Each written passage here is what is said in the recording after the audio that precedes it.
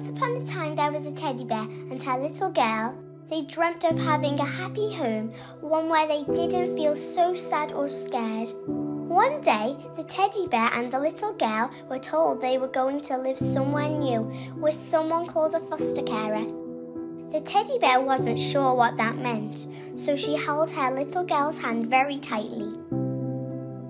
The door opened and there was a nice smile behind it. It was the foster carer. They said they would always care for them and be there. The days passed and the teddy bear and little girl started to relax, have fun and laugh. With each day, the scared feeling in the teddy bear's tummy got smaller and smaller.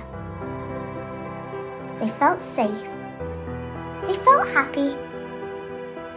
It wasn't something the teddy bear could describe. It was just something they felt because the foster carer had really meant what they promised. They were always there for them. Foster carers give children a safe and loving home when they need it most.